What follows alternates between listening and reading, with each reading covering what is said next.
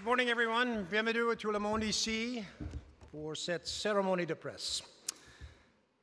To begin with, let me acknowledge that we are standing on the traditional and unceded territories of the Algonquin, Anishinaabe people. It's my great pleasure to introduce the president of the Horatio Alger Association, Prem Watsa. I won't give a lengthy introduction. I will simply say that I refer to Prem as the Chancellor, because when I was at the University of Waterloo, Prem was the Chancellor, and we pay great respect to the Chancellor. Mr. Chancellor, please.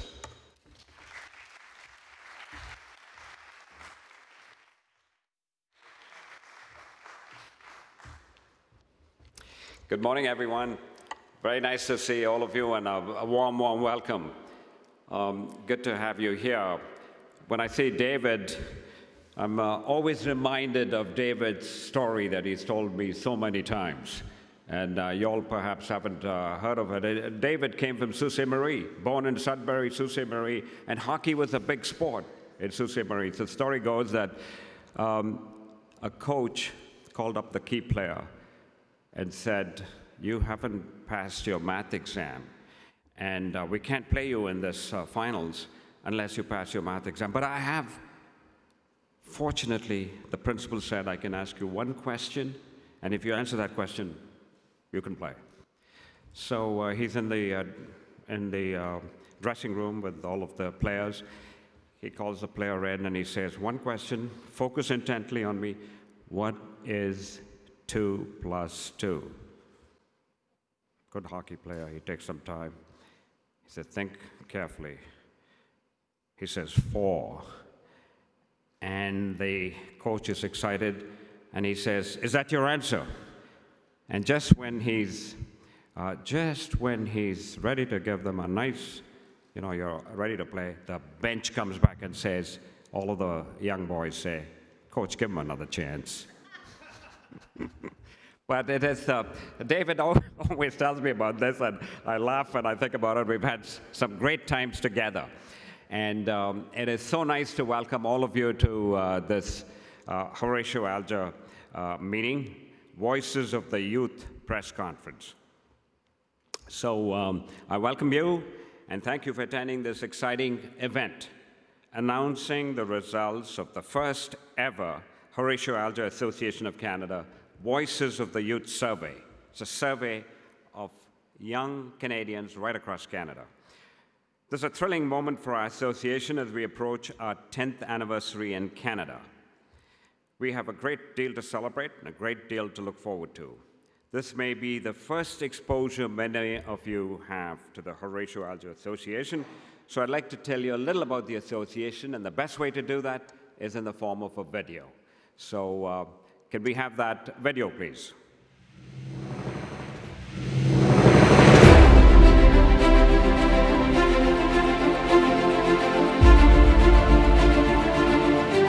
The Horatio Alger Association of Canada was founded in 2009 to celebrate the idea that through hard work, honesty, and determination, individuals can reach their highest potential. Each year, the association inducts new members and presents them with the prestigious International Horatio Alger Award.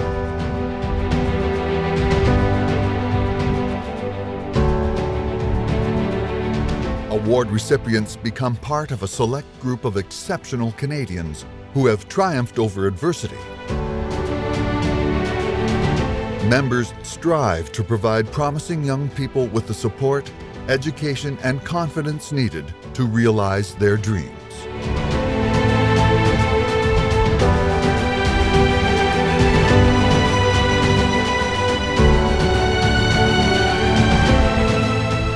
Beginning in 2019, a total of 200 need-based scholarships of $5,000 and $10,000 will be bestowed to students from every province and territory, representing a value of $1.2 million annually.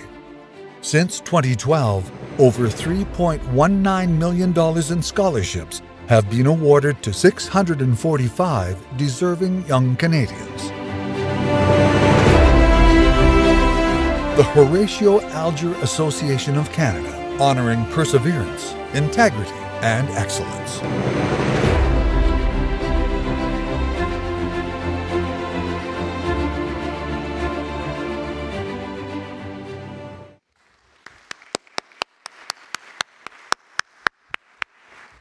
I must say that the Horatio Alger Association is a very inspirational organization, and you can see it from that video, and you'll see it in this morning as we talk about it.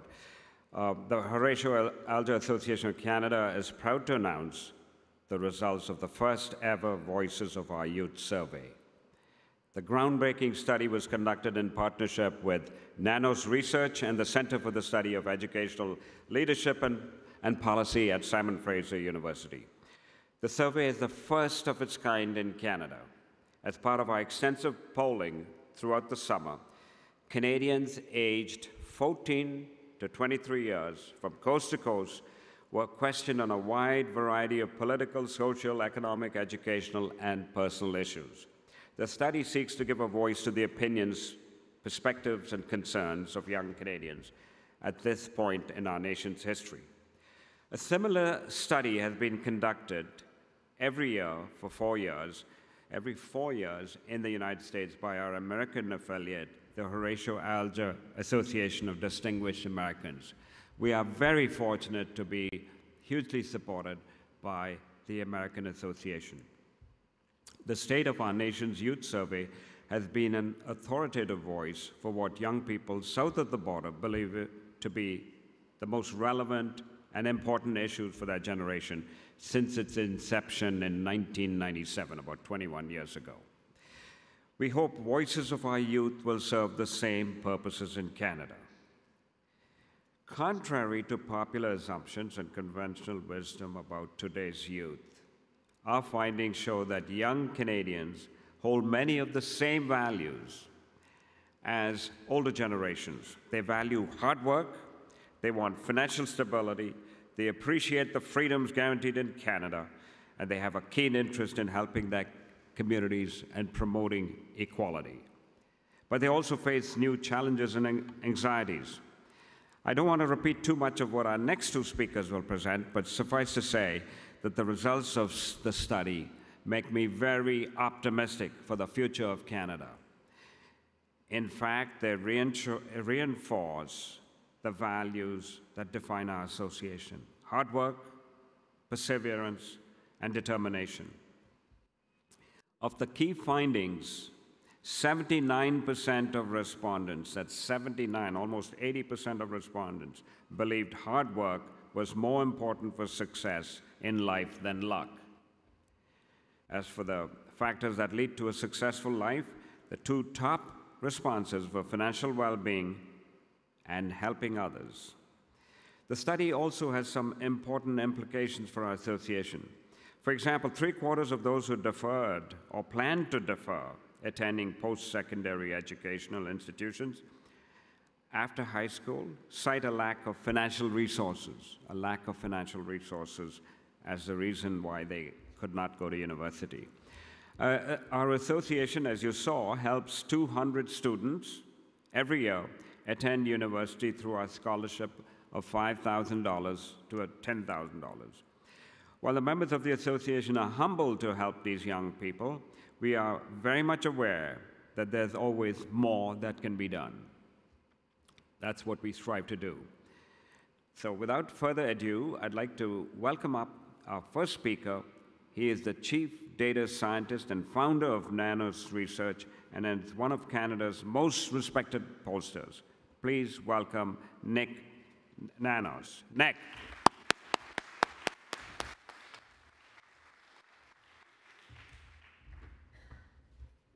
Thanks, Prem. I'd actually like to start off by saying that the Horatio Alger Association is an exceptional organization, and what you're going to get today is a look at a very exciting piece of research that puts a spotlight, as Prem says, brings the voice of youth to the table. It puts a spotlight on how youth are feeling and kind of their day-to-day lives. And when you look at this particular project, it was a lot of fun to work with Michelle and her colleagues. It was an excellent collaboration.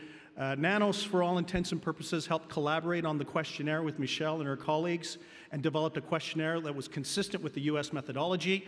We were the, I'm not sure what the right word is, but we were the backbone, at least from a data perspective, and then we collaboratively worked on the interpretation of the data, and Michelle led the research and analysis. What I like about this particular project is not just the insight that it brings to the table, but the fact that it is sharing. What do I mean by sharing? What it does is the Horatio Alger Association will be sharing this research with educators, policymakers, young people, politicians, people in the community, so that they can take a look at it and become engaged on youth issues. And when we think about the methodology, and it might sound like a long time ago, but actually this survey was only completed 7 weeks ago, which is another reason why we should thank Michelle for the great job that she and her team did. We surveyed 2,070 high school students and graduates from the ages of 14 to 23. They participated in an online survey, a 20-minute online survey, and many times I usually say the importance that respondents put on a survey is indicative of the participation rate and their level of engagement. Just the topic, and it's interesting, when we look and we're crunching the numbers, it was very clear that Canadians' youth are very engaged on this particular issue. So, what do we have? What we have is what I would call a rigorous benchmark to measure where we will be in the future. And if there are some key takeaways, and I'm going to just put a couple things on the table, and Michelle is going to go into them in a little more detail. If there are some key takeaways, one, the theme of resilience and hard work.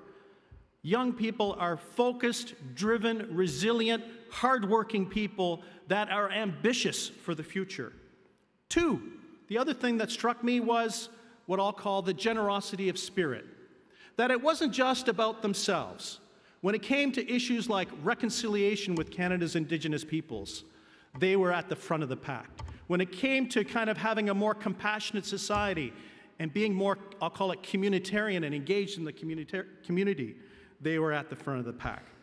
So we have to remember that you have to think of this resilient, hardworking individual with a generosity of spirit. The other thing that popped in terms of the data was anxiety. And it's not all good news.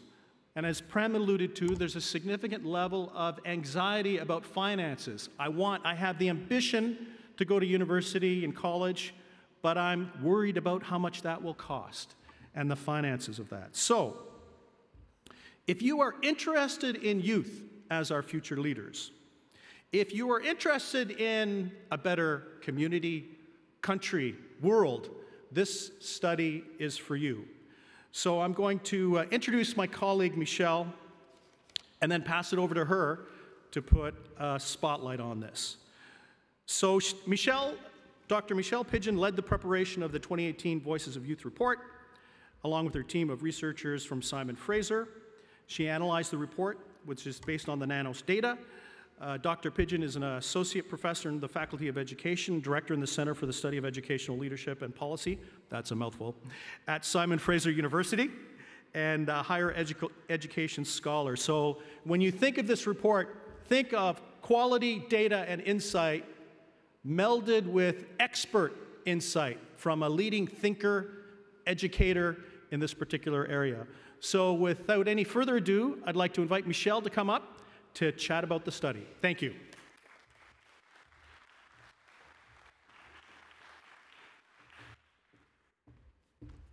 Well, bonjour everyone. Thank you so much. It's a great honor to be here, and I just want to raise my hands in thanks, as we do in the Coast Salish territories, for the warm welcome and the support of the Horatio Alger Association and the team that has gone behind this report and today's event.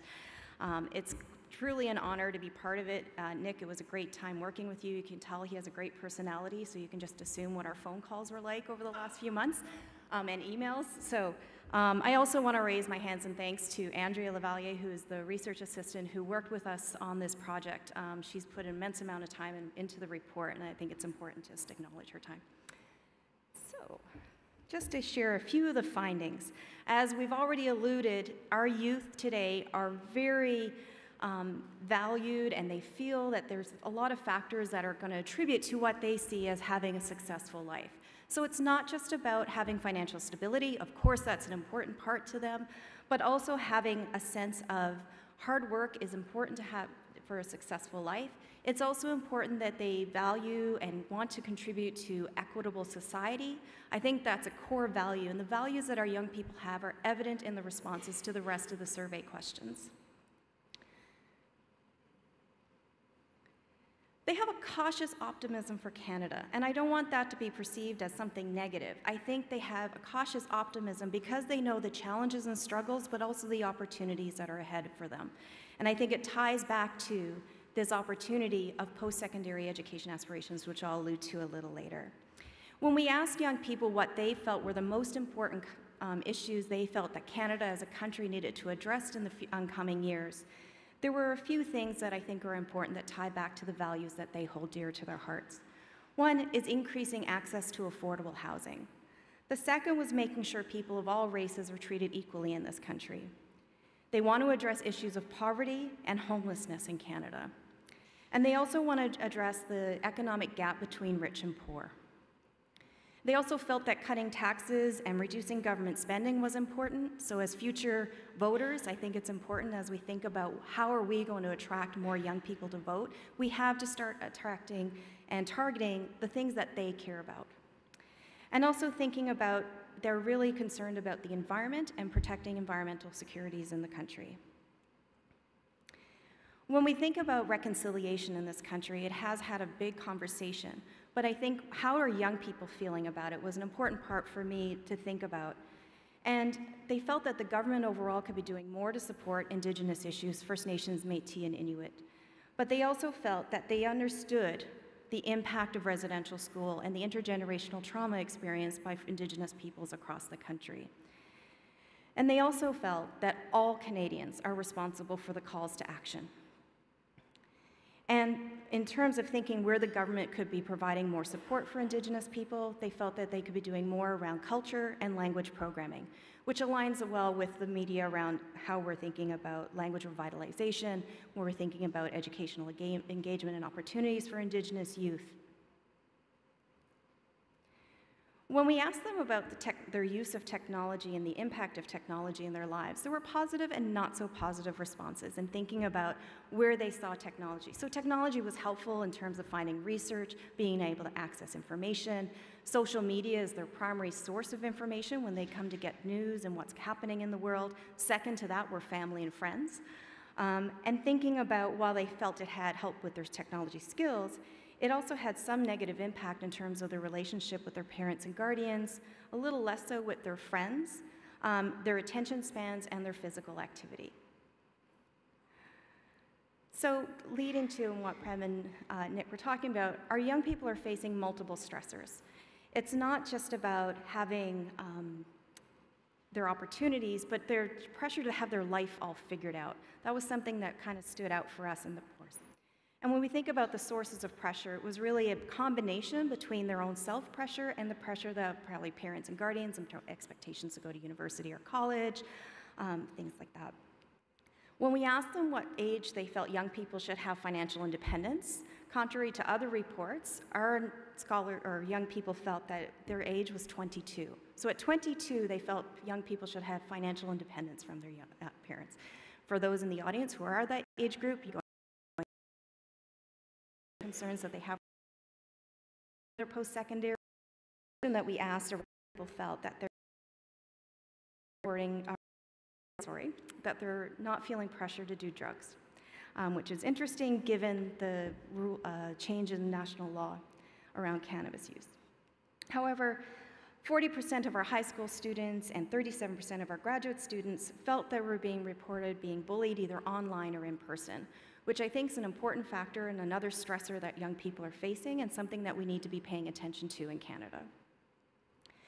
And stress overall is having a major impact on their lives, where thinking about mental health, self-esteem, and their physical health. So it's not just one issue, and it's not just one aspect of their lives that's being impacted by these stressors. Like Canadians, our general high education completion rates in this country, our young people also have aspirations to go on to post-secondary education, whether it's university or college. And as Harm had mentioned, that there are some who are choosing to delay post-secondary because of financial need, either needing to work full-time, supporting their families, or thinking about where they're going. And fewer young people, a very small percentage of the survey respondents, are choosing not to go on to post-secondary because they felt that the opportunities ahead for them didn't require a post-secondary education. It's less than 5%. So it goes back then to the concerns around finances. That was a little bit of a theme, and the value around equality and making sure folks had access and equal opportunity, addressing issues of rich and poor. When we asked them specifically about how they're thinking about financing their post-secondary education, what was interesting is that a lot of young people are debt averse, meaning they don't want to take out repayable loans that are going to accrue interest for their post-secondary education. And so when we ask them about how are they thinking about paying for their education, again, parents in the room, they're thinking their parents, their own personal savings, so hence the connection to work and employment, are going to be the things that are going to support their financial costs. I think the important thing to think about is that when we talk about financing post-secondary education, it's not just about the tuition costs. It's not just about the cost of books and supplies, but it's also about the cost of living, the cost of your hometown and go into a larger urban center, if you're choosing to go across provinces, thinking about the multiple costs that get accumulated into a 4-year or 2-year degree. And that are the main key findings of our report. Thank you.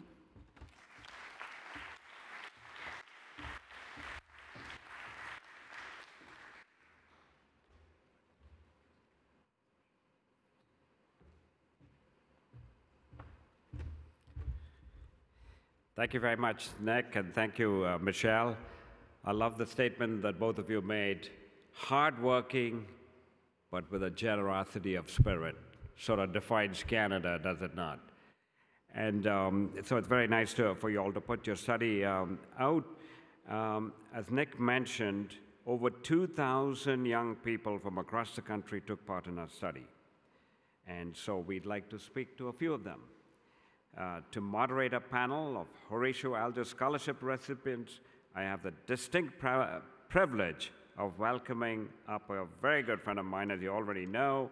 He joined us as the 14th member this year, 14th member of the Horatio Alger Association, is our former Governor General David Johnston.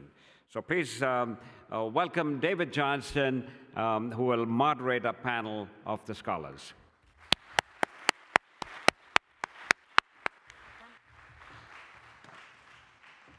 Our panelists, come on up here. Jonah, welcome. Thank you. Jasmine, welcome. Bienvenue. Catherine, welcome. Well, thank you, all three of you, Horatio Alger Association scholars, to this conference. And we have just heard about voices of youth, and you're the voices behind the voices. So let's hear some of your observations on what went on. I won't give you a detailed introduction of each of these three sparkling young people. You have that in your press handout. But let me begin with you, Catherine, and ask each of the three of you, just give us a brief snapshot of who you are, where you're from, where you're studying, and one thing about you that we should know that would be kind of interesting or surprising. Okay. Start with you, Catherine. Okay, cool. So, hi everyone. My name's Catherine Key. I was born and raised in Toronto, Ontario, but I currently study at Western University for Health Sciences in London, Ontario, which is not too far away from Toronto. And something interesting about me, a fun fact would be, when I was little, what I wanted to be when I grew up, my dream was to be a princess, which is such a stereotypical little girl thing to dream of. So I was obsessed with Disney princesses, even though I never even watched a single movie. I just loved their dresses, and I was like, oh my God, I want to be them when I grow up. So yeah, fun fact. And you still believe that? That's what you want to be? Yes, it's still in the back of my mind. Jonah, what about you? Tell us about yourself and one, or maybe even two characteristics, because the one you mentioned to me yesterday is really unusual. Hello, everybody. My name is Jonah Larson. I'm from Halifax, Nova Scotia, but I'm currently attending the University of British Columbia in Vancouver, studying engineering. I'm very entrepreneurial. I've started multiple businesses. And a fun fact about me is that I can solve a Rubik's Cube in 25 seconds. 25 seconds. Jonah, it takes some of us 25 seconds to pick it up and put it in our hand. Just tell us, what was your first entrepreneurial activity of part of 25 seconds on the Rubik's Cube? The very first thing that I did that was entrepreneurial was when I was about 13 or 14. I was editing videos of my friends playing video games for money, and then they got their friends to come to me. And so I started that as sort of a part-time side hustle while in junior high. And you made some money out of it? I did make some money out of it. Never looked back? No, not since then. Jasmine, tell us about yourself and one surprising characteristic that we should know about, or maybe one we shouldn't know about. And I'm from Manitoba. I go to the University of Manitoba, and I'm studying my Bachelor of Science with a focus on genetics. And one fun fact about me is I'm allergic to everything. Yeah. Everything? I mean, most of people's staple foods I can't eat. Oh, so that gives you an interest in nutrition and in health and in research, and that's kind of a career path for you. Definitely. That's something that sparked it for sure. But you're also on the entrepreneurial side. We were talking about nutrition, and one of the many things you did as a young person was you had market gardens, and you won the open air market in your hometown, and then another town not too far away, and did very well selling vegetables.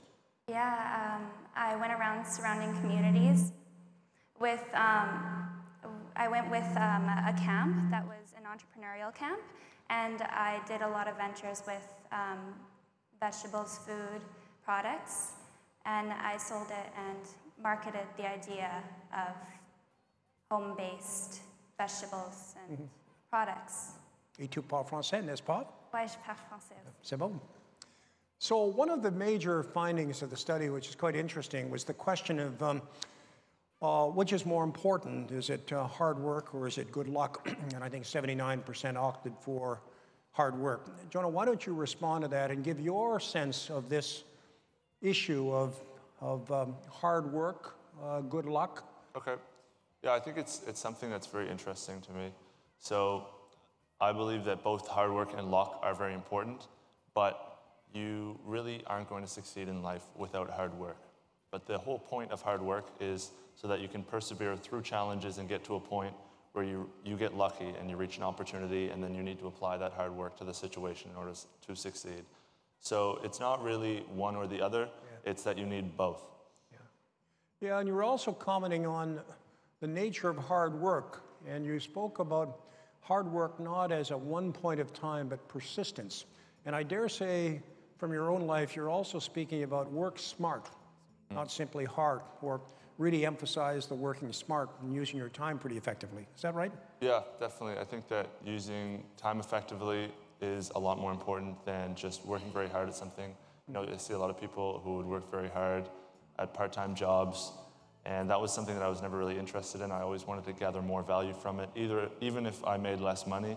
So that's why I was starting businesses at a young age, because the experience of it was so much more valuable than the money that I would have gotten from using that same time in a part-time job. Yeah. Catherine, what's your take on that? Good luck or hard work or both? Yeah, I definitely agree with Jonah in that both do play a role, but I'm also kind of opposite from him in the fact that I think that everyone is born with luck.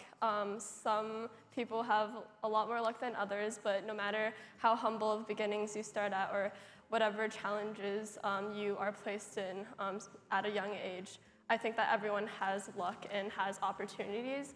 But then from there, I don't think you can be successful by just like having all your faith in just being lucky and lucky and lucky over again. I think you have to take that luck and take advantage of that, and then reach that opportunity and actually hold on to it and work hard from that.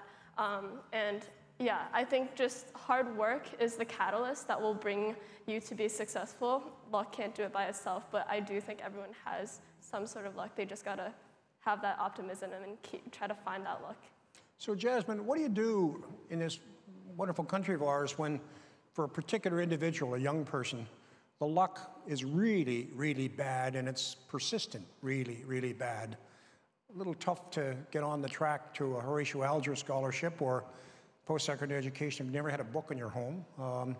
You don't really have a decent place to sleep at night. Pretty hard to do any homework. No encouragement whatsoever to think beyond just today. How do you handle that? Right. With scarce opportunity, I mean, that comes the real challenge, and that really brings out character.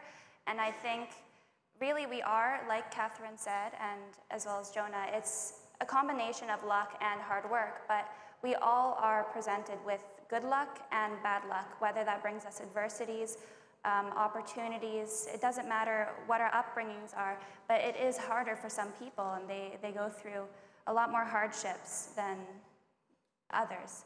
So I think in that case, it's all about the character and the way that they react to those adversities and the way they grow upon that, and self-instruction, being an autodidact, and really showing that you can overcome those and apply that to your life and help others with that. And really, with that situation, it's you have such an amazing opportunity to change the world with those experiences. So Jonah, we were chatting about this yesterday, and we talked a little bit about difficult concepts: equality of opportunity, equality and equity. You've got some thoughts on the differentiation amongst those different categories. That's something that I'm very interested in, because I noticed in the study the participants were asked to rank the changes that they wanted to see made in Canadian society, something along those lines. And a lot of them ranked equity, increasing equity, as a primary value of theirs. And so it's something that I've really thought about is the difference between equality and equity. And the way that I would see that is equality of opportunity, and equity is equality of outcome, or pushing for a group of people to achieve the same thing no matter where they started or what they do. And so it's a very tricky concept. And it's not something that I can give a very clear answer to, but I do have a very good question in regards to it, which is to create a society where there are a lot less of the problems that we see today. Is it better for the government and nonprofit organizations to push for equity or for equality?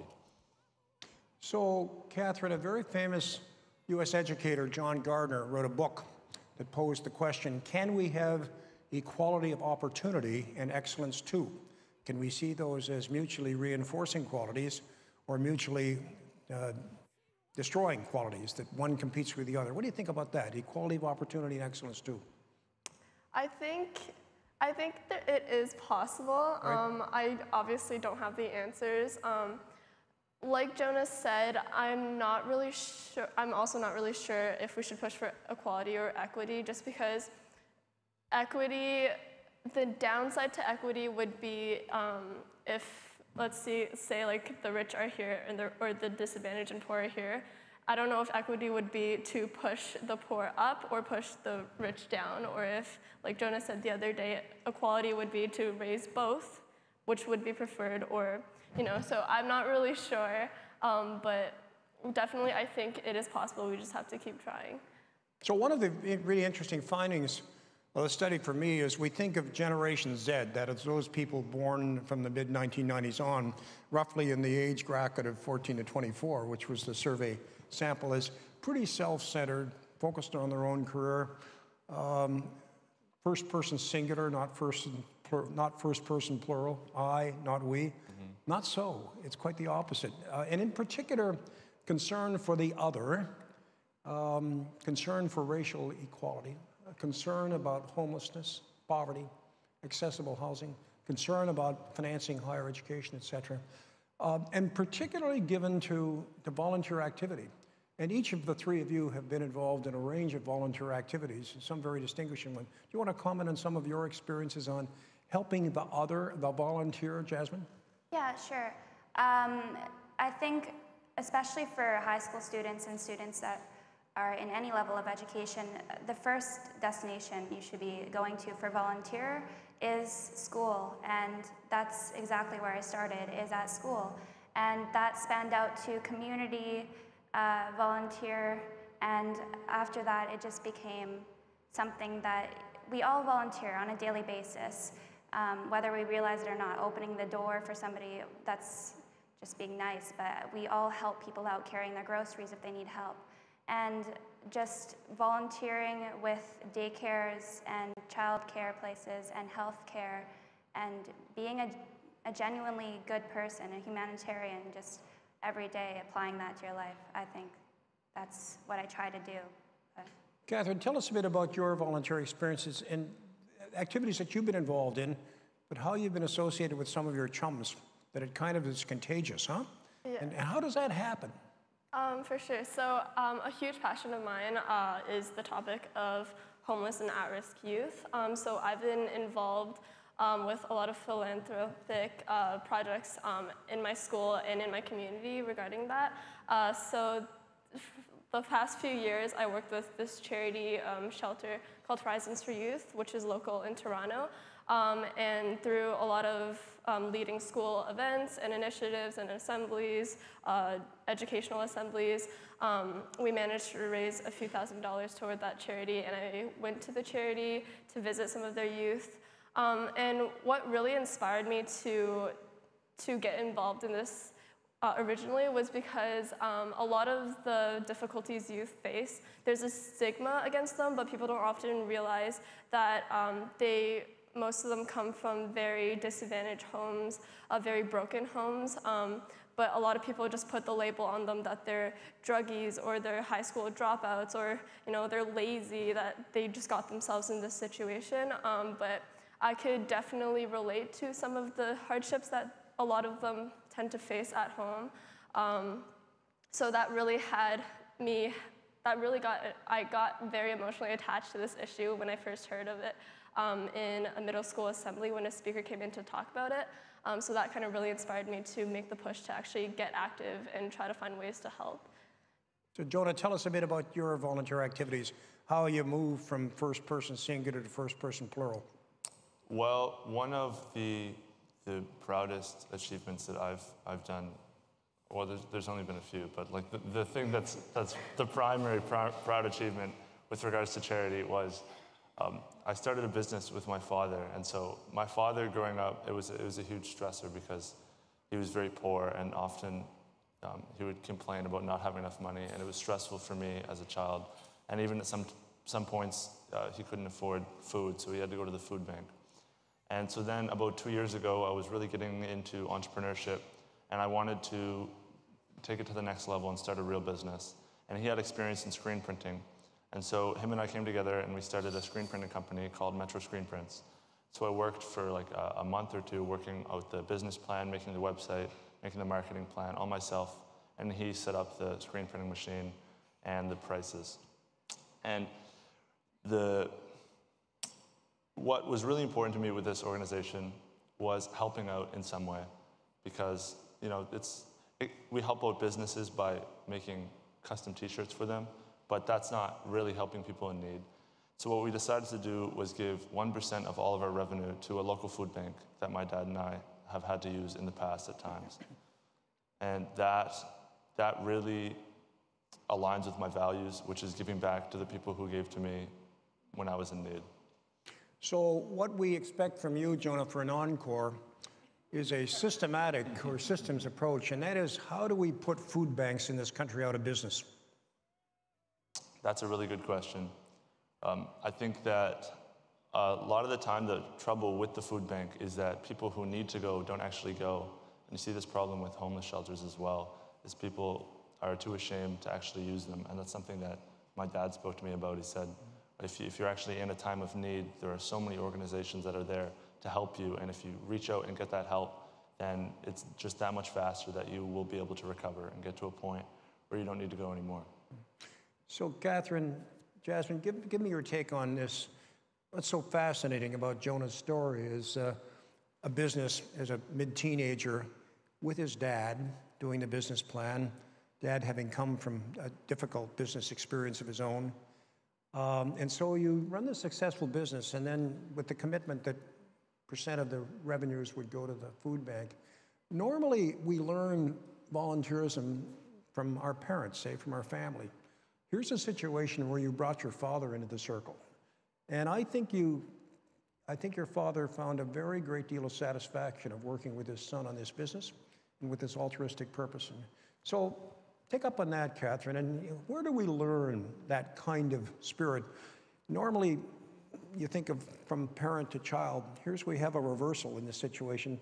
Tell us about your thoughts on, speaking about young people, how do we learn about that, dealing with the other, dealing with beyond me, dealing with volunteerism? Yeah, for sure. I think it's very important for all of us to have like an inner drive. I think, especially like for us, I think we can all relate. We came from very humble backgrounds, and a lot of the times negativity was just thrown at us, and it's very hard to find that inspiration from the people who are close with us, just because they lacked hope at the time as well. So we just, when we're put into those situations, we're just forced to look within ourselves and within the drive that we have and the hope that we have, and we have to hold on to that. And we have to have the hope for something better, and we have to work towards that because it's lacking around us. So I think it's very important for all of us to have good role models and to have that inspiration externally, but I think it's very, very important that when that is lacking, we also have to look within ourselves and really talk to ourselves about what we want to do and how we want to act. How about you, Jasmine? How do we learn the spirit of volunteerism? I think it's just, again, a factor of character, and it's not something you're born with, it's something you learn, and you're surrounded by different people who have different opinions and drives, like Catherine said, and it's just about going beyond those circumstances, those experiences. And me, I was very lucky. My mother is an amazing role model, but there's also negative role models, and you just have to go beyond those and really think for yourself and have the drive and want to make a difference and want other people to not go through what you went through, or to help them out and get past that obstacle and show them that they can come above it and make something great out of it. Alors, Jasmine, tu parles français, et je vais poser la question en français. Tu as passion pour la recherche médicale, carrière comme chercheur médical dans la santé. Pourquoi? Pourquoi tu as cette passion? Ah ben, c'est une combinaison de... J'ai des maladies et j'ai commencé ça parce que c'était toujours un problème pour moi, parce que je ne pouvais pas manger les choses que les autres pouvaient manger, et je ne pouvais pas aller dehors comme les autres parce que j'ai des problèmes avec mes doigts, ils gèlent quand c'est trop froid, c'est Raynaud's. Et je veux faire des recherches pour qu'il y aura des traitements pour les personnes comme ça, parce que pour moi, il n'y avait pas une option, et tout le monde était toujours comme... Il pensait que c'était bizarre. So, c'est juste... ça commence avec mes expériences personnelles, et autre que ça, comme la diabète, j'ai fait beaucoup de recherches sur ça, spécialement pour les personnes autochtones et sur réserve. Donc, je vais faire une contribution pour. Tell us a little bit more about that particular interest. Diabetes, Manitoba, an epidemic, some very, very serious issues. Why is that so, and what are we doing about it, and what are you going to do about it? Well, currently, and it has been going on for a long time, and I'm sure it is ameliorating in some aspects, but there's still a huge plight for the people living in northern reserves and other reserves, of course. They're having fiscal issues as well as nutritional, and what I'm focusing on in my research is their nutritional deprivation, which is mostly part and parcel of their lack of vegetation. And it's the climate in northern regions of Canada, and for me, I live in Manitoba, they have a shorter growing season for this vegetation. And so I believe a solution for that would be to implement aeroponics or vertical farming, which is an indoor greenhouse approach, which would allow them to not only make a profit and be able to support their community in that way and advance but it would also be able to nourish them and not have to pay $20 for a head of cabbage. So, and more than half of the people on reserves do want to eat healthier, and they do want to improve their nutrition, but it's just not feasible for them. So we expect, Jasmine, that you and Catherine and Jonah will get together as systems engineers, and number one, you're going to put food banks out of business, and number two, we're really going to wrestle this problem of diabetes amongst our Indigenous people to the ground, eh? For sure. And with them, nothing about us without us, huh? So, you know, it's not very often that you get three experts on a subject all together and you can get free advice. So we're going to get some free advice right now. Terry, where are you? Terry Giroux? Terry, okay, we're going to listen pretty carefully here. Prem, we're going to listen pretty carefully. We're going to get advice on what do you do with this marvelous study, Voices of the Young in Canada, about the needs, the opportunities, the hope, the challenges, et cetera. That's point one. How do we put legs on that study? And number two, advise Prem and Terry and others of what you would do with this program that's now 10 years old in Canada, the Horatio Alger Association Scholarship, 200 students this year, and make it better. So Catherine, we'll start with you, and then Jonah, and then you, Jasmine. Okay, sweet. So I'll just start with the second point, because I just have it in my mind.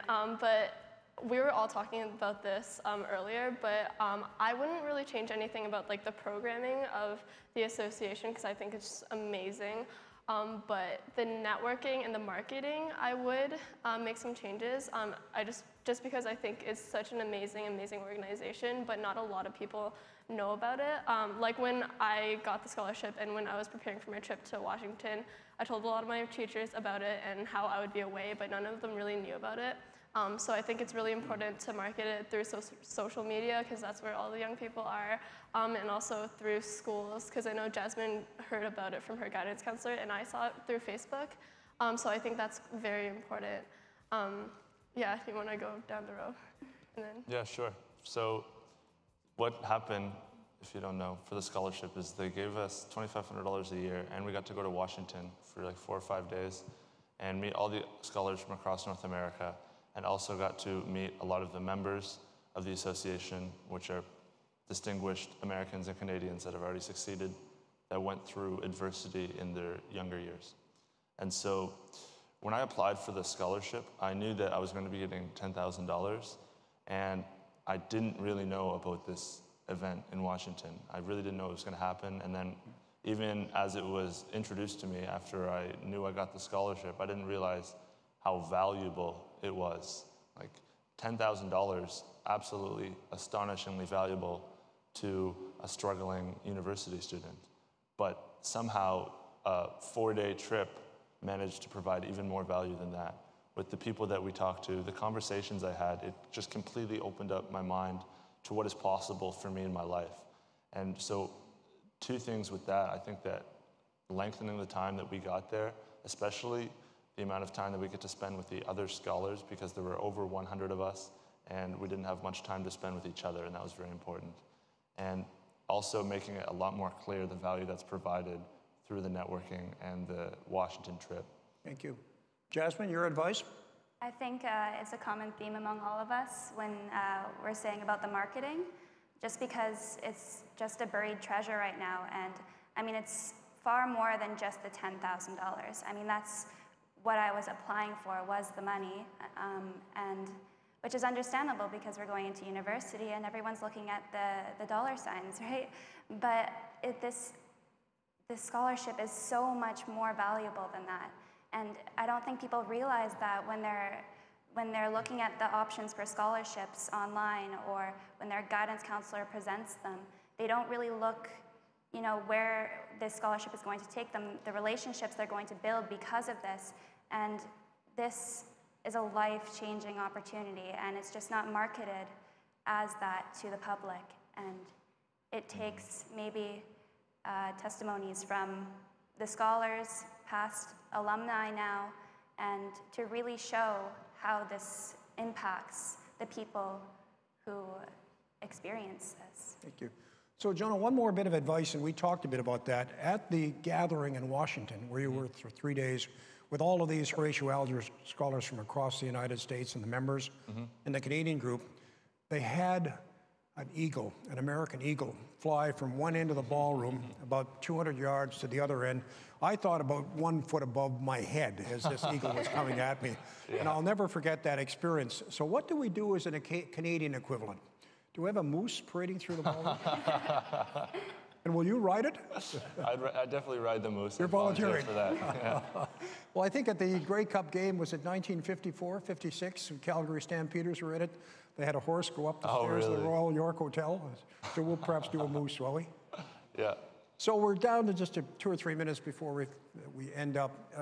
Ask each of the three of you, if you had advice to your peers on how you take some of your own experiences and pursue your own path, what are the 1 or 2 things that you'd tell them? Catherine, what advice do you have for people who are 2 or 3 years younger than you are? Okay. I would say that as you progress through life, no one progresses it through a straight line. It's always going to be full of bumps and turns and twists.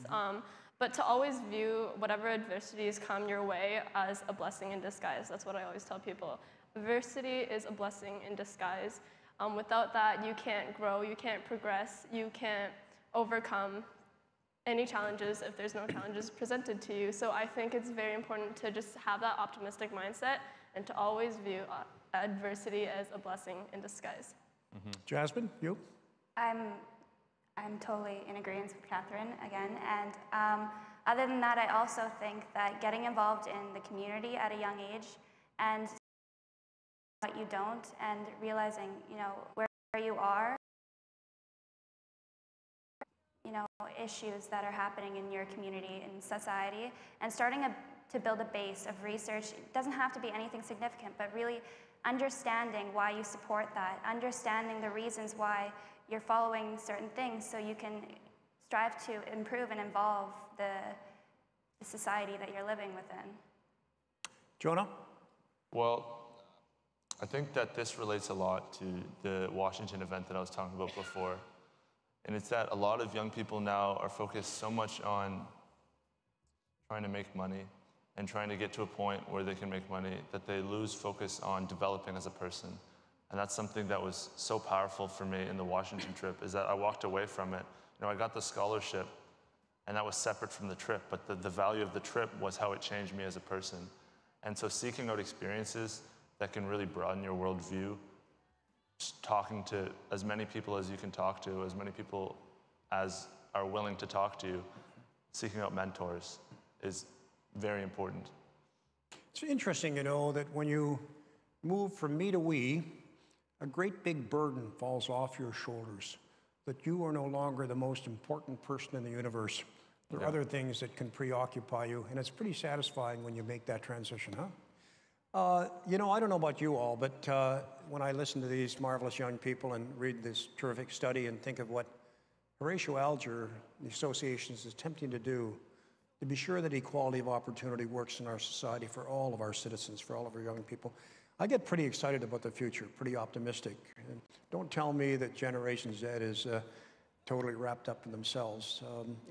What a treat it is to be with these 3 young people and watch what they will do over the next few years. Thank you, Chris. Thank you very much, Catherine, Jonah, Jasmine. Good luck. Bonne chance. Merci. Thank you. Bravo. Bravo. Thank you very much. Well done, Jonah. Thank you. We'll ride that moose together, my friend. Who's in front? Well done, Catherine. Take care. Thanks. Photo. Oh, we need that. There we go. To the left. Oh, you want me in the middle? I'm not sure I can do that. There we go. Okay. I thought you were moving me to the left, and that's a political statement. My job, I know politics. Isn't that right, Prem? Thank you. Thank you very much. Wasn't that a tremendous panel? Let's recognize them again.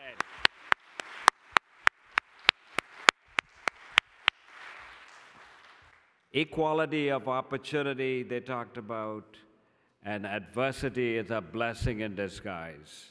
Wonderful statements, and that we've seen. And I came to Canada about 46 years ago, and I can tell you Canada is the land of opportunity. I had no money when I came. but was welcomed in Canada and right through my 46 years. And we live in a wonderful country, and we are very, very fortunate. But it's so nice to see these young scholars take advantage of the opportunity. And you pointed out for us very clearly there, Jonathan, that it's not only the money, but it's the exposure. That Washington, I had, many years ago, I went to Washington, and that exposure was just very inspirational to me. And that's one of the reasons I'm spending my time, because I think this is tremendous for the young scholars. So we now, just a few closing remarks. As I said already, Catherine, Jonna, Jasmine, thank you for taking time out of your schedule to share with this audience your experiences.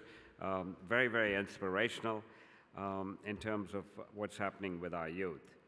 And of course, David is a natural moderator, a great ambassador of Canada to the world for 7 years, and we're so fortunate to have David with us again. And thank you for your time, David.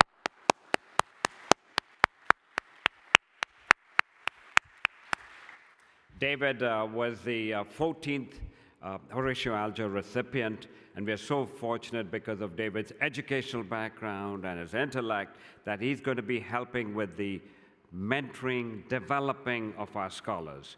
Now, we've got a ton of scholars, and we're going to have a lot more, but David and Stephen Wallace, where's Stephen? Stephen Wallace is helping David, and they're both in Ottawa. Let's recognize Stephen Wallace, too.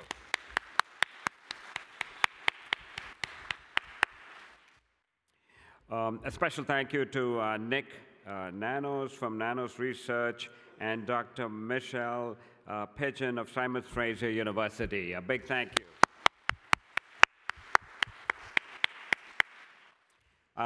All of this is put together so wonderfully. It's the Horatio Alger staff who have worked together, but I do want to recognize Terry Giroux, who's a tremendous organizer, and Adam, who's helped us a lot. Terry and Adam. So, ladies and gentlemen, this has been, I hope it was an inspirational morning for you. The opportunity is unlimited in this wonderful country we call Canada. And thank you for joining us. And David will be available, and our researchers also will be available to talk to any of the media. So thank you again for joining us. Thank you.